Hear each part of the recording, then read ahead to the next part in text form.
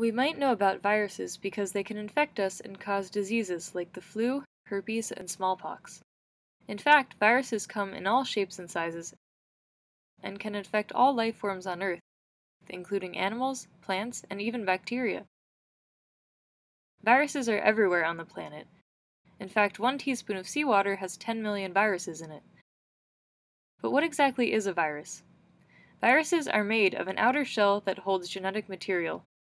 This genetic material is the recipe for viruses to make more viruses, but viruses don't have the tools to make more of themselves. They need to borrow tools from another life form or host. Viruses infect cells, the basic unit of life, which have all the tools the virus needs to copy itself. To get at the cell's tools, the virus first needs to put its genetic material inside of the host cell. Once the genetic material is inside, viruses can then immediately make more copies of themselves, which are then released into the environment, resulting in the death of the host cell.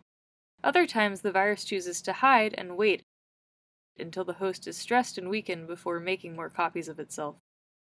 Host cells, like bacteria, have evolved many types of defenses against viruses.